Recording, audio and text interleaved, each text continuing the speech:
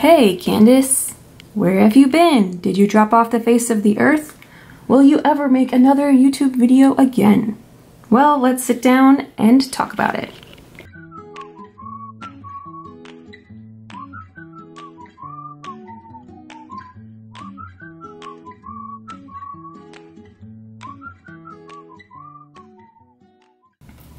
So, here I am.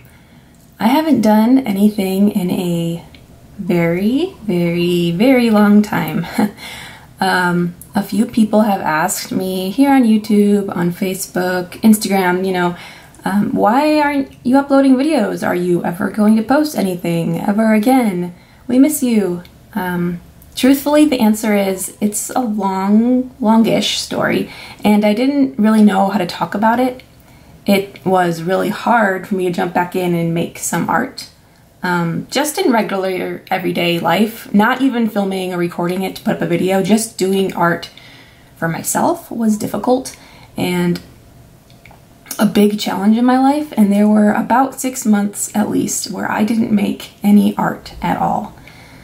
So today I'm going to draw something really simple that I love and bring you guys along and hopefully jump back into the pool of creating once more and making videos again.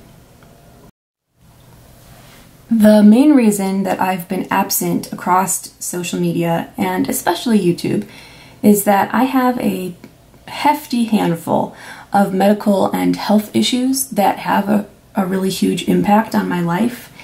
And that's kind of the short answer that I give when people ask me questions, just, oh, I've been dealing with some health issues, I had to take a break. But that answer feels a little weird because the term health issues can literally mean a million different things, and it's really vague. So I'm going to start at the beginning and try and walk you through the past few years, and here we go, story time. So me and my husband got married in the fall 5 years ago. It was a beautiful September day, lovely, we had a beautiful wedding and a beautiful first start to our marriage. We were living in a small itty bitty apartment in California at the time. I was working a part-time job, I was going to school. We were generally living life, being a young newlywed couple. And then that following spring, I got sick with mono. Now, if you haven't heard of mono, it's just like a really nasty version of the flu. It lasts about a month or sometimes longer. It's really no fun. You get really tired. You usually have to take a break from work and school, but you do get better. It usually isn't a big deal in the long term. And I did get better. I was feeling myself. I was back to work, back to school. But then a few months later, maybe 3 to 5 months later, I started to have some weird days where I couldn't get out of bed. I was getting incredibly weak. I couldn't walk very far or stand for a long time even. I remember before I got sick, my husband and I used to walk to a grocery store that was a few blocks from our apartment, buy our groceries and walk back home. We used to do it all the time. But now I couldn't even make it halfway there before feeling like I just had to sit down on the sidewalk. I couldn't stand long enough to wash a sink full of dishes. At my job, I was a receptionist and an assistant at a dentist office. I had to sit down in a chair to clean the equipment. I was so weak I couldn't stand long enough to run the X-ray developer, which takes 3 minutes of your time. So it was really strange. I didn't know what was going on. I thought maybe it was just stress, but I pushed through. I tend to be that person who just pushes through and convinces myself that everything will be fine if I can just keep going, which is not true, but I tried. And then after a few months of this, I also started to have terrible stomach problems. I would be vomiting multiple times a day at school, at work. I would sleep most nights on the bathroom floor. It was awful. I had so much pain. These things, both the weakness and the terrible stomach problems, caused me to lose about 25 pounds in half a year to a year, which for me is way too much. At the start, I already only weighed 120 pounds to start with. So I ended up very badly underweight and undernourished, which made me even weaker in the long run.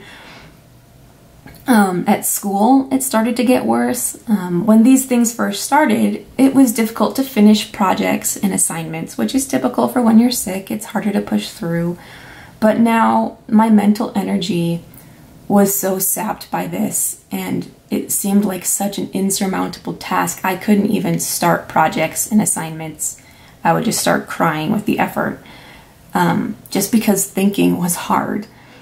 I took fewer and fewer classes per semester until eventually I had to drop out completely, because art school it can be taxing. It takes a lot of time, it takes a lot of effort, and I couldn't keep it up. So I had to drop out of school. I had to quit my job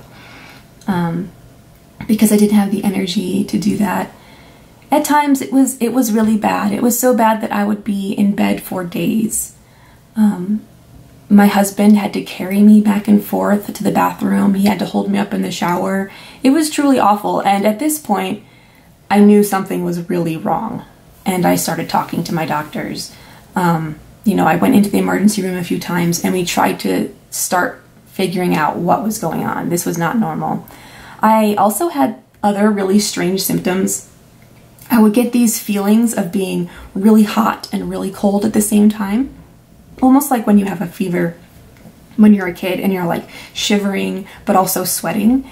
But I didn't have a fever, I just had these sensations.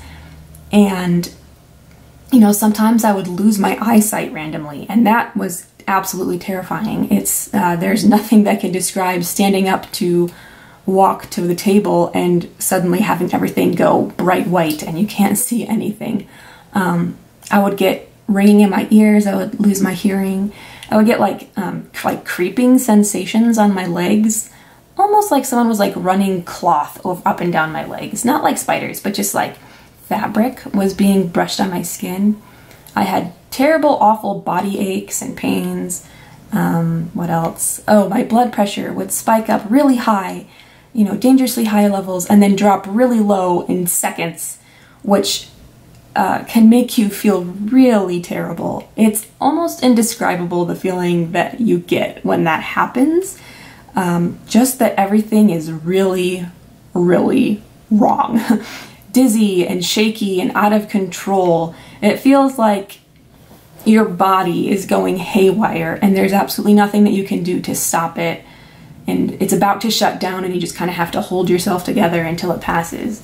It really does feel like you're dying. That sounds really dramatic, but when your vital signs are going up and down like that, your body just feels so terrible. And it's such a foreign feeling that your brain automatically assumes, I'm gonna die. So that would happen over and over again, and it was really terrifying.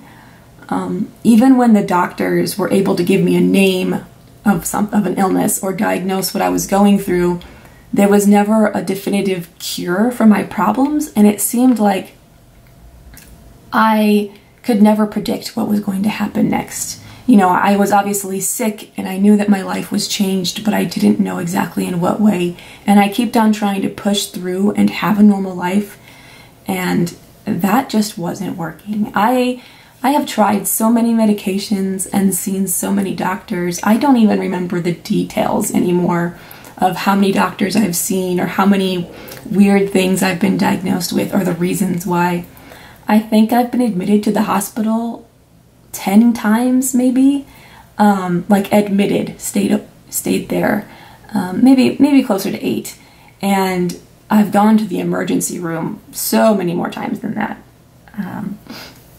Whether it's dehydration from throwing up so much, or the blood pressure thing would be so scary I would go in, or I was in so much pain I needed IV meds to help me.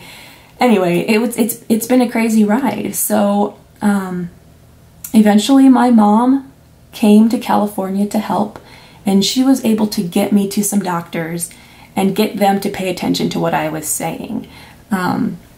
I was so sick that at times I couldn't make it to doctor's appointments and I couldn't articulate what I was feeling. So my mom is a retired nurse and her knowledge was really helpful. But she couldn't stay with me for long. She lives in another state and she couldn't just pick up her life and come. So unfortunately, because my husband works full time and I needed almost around the clock care, I had to go and live with my parents for about 6 months. And this was the time that I did not make a single piece of artwork for 6 months at least. And why is that exactly? I'm not really sure. I see art and I see creating as incredibly healing. It's such a good thing. It's encouraging and healthy. And I imagine that I should be able to use art as a tool to heal and to get better. But that just wasn't the reality at the time. One is I physically couldn't hold a pencil sometimes. That's how weak and tired I was. I couldn't stay awake. I couldn't hold a pencil.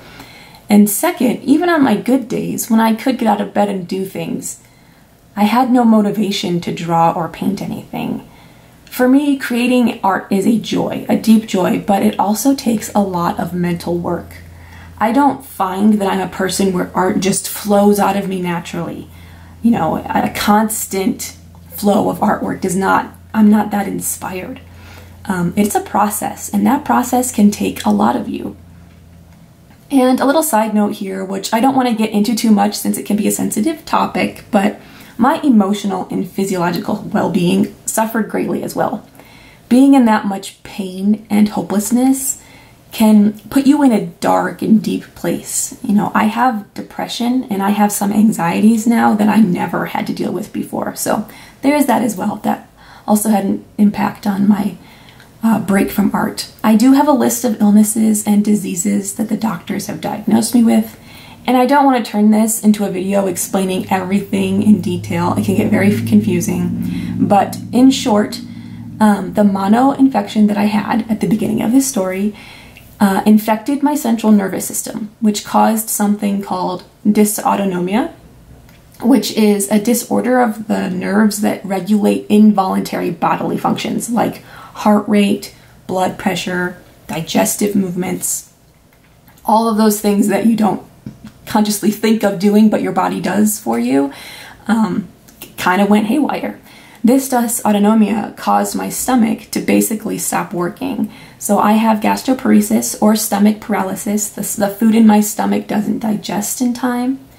The mono changed my autoimmune system as well. It gave me a mast cell disorder, which means my body is kind of in a mini state of anaphylactic shock almost all the time because the cells that regulate your immune system have been corrupted by the monovirus. I also have type 1 diabetes, which I had before all this happened. I was diagnosed with that as a child, but it still is a chronic illness that is difficult to manage, especially on top of all of the other illnesses that have affected my body. So all of those things are what's happening. Of course, there's other small things as well, but I don't want to go into all the details, like I said. Now, I feel really awkward making this video because I don't want anyone to think that I'm asking for pity or trying to make anyone feel bad for me or anything. I really just want people to understand where I was for so long and why in the future I might not post as regularly as I would like to. I am so grateful that I was able to get some medication and get some answers and that my life has improved at least a little. I am back home with Mr. Nifty now. We live in Colorado now, not California. And we are very happy about that, of course. And when I came home, I saw that I was having more and more days where I could get out of bed and do things more often. And maybe more importantly, I was beginning to let my heart heal a little bit. I am motivated and inspired now to work through kind of the dark thoughts and hopelessness that I feel instead of just getting lost in it and finding myself laying in bed. I'm trying to accept that my life has changed completely and that I have to give up a lot of my dreams and goals that I had, but I don't have to give up everything. You know, I still can make art and make YouTube videos and do other things that I thought were impossible. I have hope that I can continue creating art and using it to heal. So of course there are bad days still. We all have dark bad days, not just people that are ill. Everyone has them. But I am trying to remain more positive. So we're kind of wrapping up this story time and sketchbook session here. I hope that this video wasn't too weird or boring for you, and that maybe you'll keep an eye out for new videos from me. I have a lot of ideas. I'm just praying for the energy to execute them and share them with you guys. So thank you so much from the bottom of my heart for watching. Take care now. Bye.